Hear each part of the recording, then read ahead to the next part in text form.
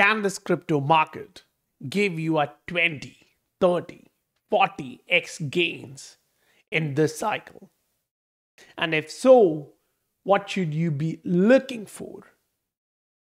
What should you be avoiding? These are some of the basic things which you are going to look at. Yes, short term is important. However, the macro is way more important. This is XRP on a weekly, and if you look at this, it shows that the price has been coiling up for last 10 years. We got big movements in between. It got extended to the upside. Now what?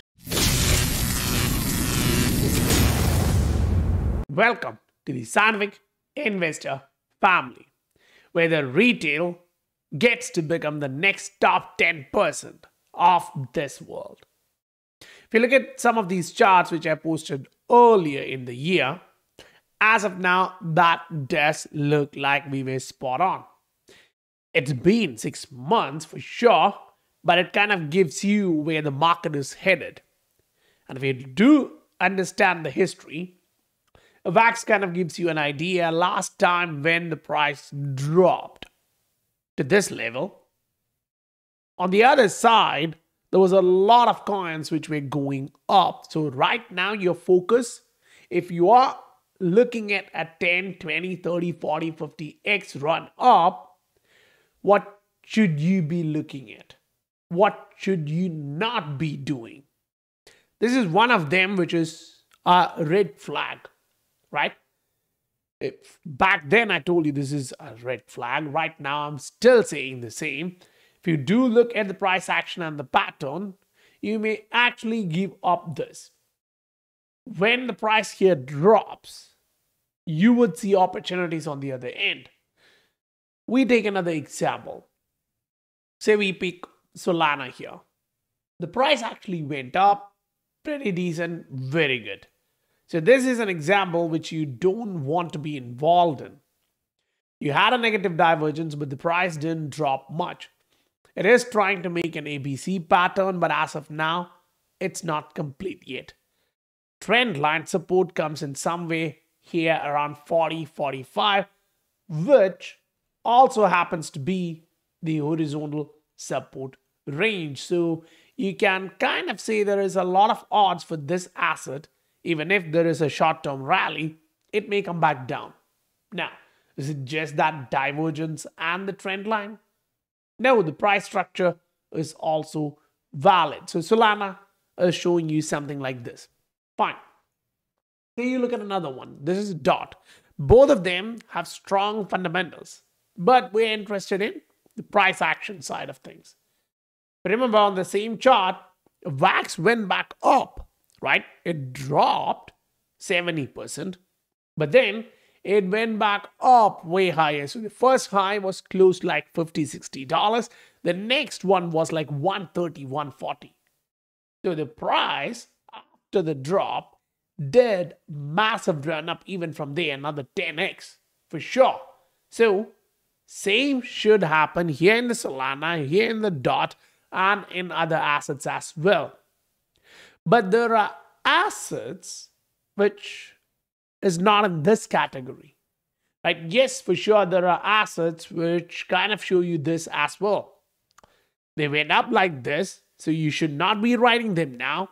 The RSI went into this 91 on the weekly, monthly about 80. You know that monthly about 80. Get out, right? We have been saying the exact same thing for a long period of time. Now, what assets should you be looking at? Maybe I'm wrong, but look at this. Some of these assets show you it's retracing back to the trend line for sure, but the RSI on a monthly is still at 32. That's a long way to the upside. The RSI on the weekly is now getting back to the macro trend line support. You're getting close. You didn't touch that, so this is XEC on a weekly. If it's me, I would be looking at something like this. where it shows you it has retraced back to this trend line and it is forming a structure. And it then go massive to the upside. Then you come to XRP, XLM, all those tokens, where you can see the monthly is barely at 35, the RSI. It's just building, and it's just starting to grind. On a monthly chart, XLM shows you this possibility as a trend line is developing there. You take XRP on a monthly chart, and again, you see something same. The RSI is at 47. It's better than the other two which we have seen, but it's nowhere near the 75-80 mark where you should be getting out. Here we are. There's a long way to the upside. So this is just one category of assets which you should be looking at. Now, why should you be looking at them? Because some of those are fundamentals, just like as Linda highlights. Here in the financial markets, and especially the money terms, it's kind of planned. They just roll it out after a long period of time. Then you look at what Brad is highlighting with the court case. We went through that. It's great. It's huge. It's a big win for XRP. Now, it's just XRP. But now you see whales are also doing this. The movement in the market is happening. The narrative for the next leg up is being set in the market. It's not the short-term movement we are talking about, the next wave to the upside. So the Ether ETF is kind of bringing you that attention to the market. Most likely, July 1st week is going to be that speculative time. So I'm looking for 3-4 days before that to see some new renewed bullishness in the market. Now, on the Bitcoin side, you're watching a lot more like the Michael Dell on that end talking about Bitcoin, which kind of increases the billionaire people entering into the crypto market. And keeping in mind that money doesn't look safe even in giant banks, and especially in US. So the purchasing power is still high, and most likely it's about to go out of the banking system, which would mean crypto will take in a lot. Why? Because the stock market is also bleeding very bad. Some of these are getting hit so hard, and that's Chipotle, showing you it's the biggest drop since October 2022. So after 2 years, you're now starting to see big momentum to the downside. So if you're taking money out of the bank, you may not like equities market right now. And this is exactly where the crypto market will attract more people.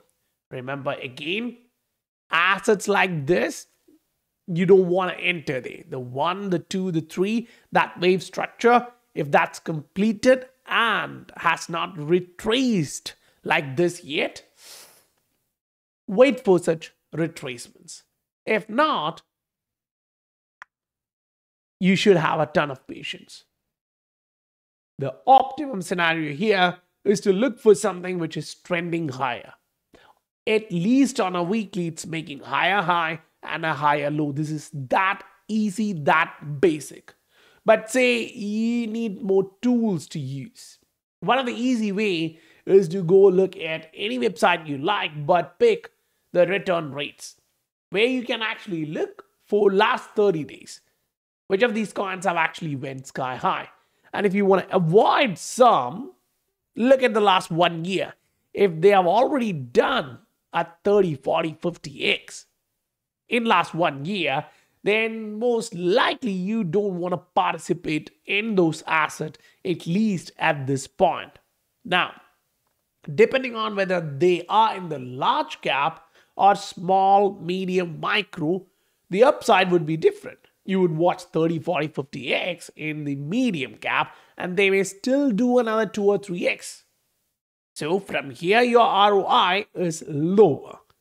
Whereas if it's something like 3, 4, 5x, which it has done now, it can give you another 10x, which is clearly possible.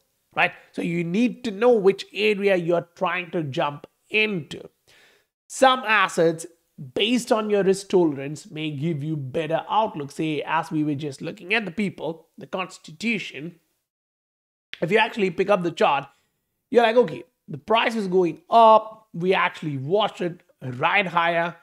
The market is now starting to show you a possibility of this, which means you want to see the price correcting back down to a trend line support at least, if not a little bit lower. But as a ton of whale activity is happening in the market right now, maybe watch for a reversal just at that support zone. If it does show you a reversal signal, that's huge. But say something like XDC, a medium cap payments asset with a long history, strong fundamentals, adoption, and utility. But here we are looking at the price action saying it's been trending lower from last year, July. That's July 2023. So the payment assets went up there. If you do look at the XCC side, the micro three-wave structure has been completed. The corrective wave to the downside is now almost completed.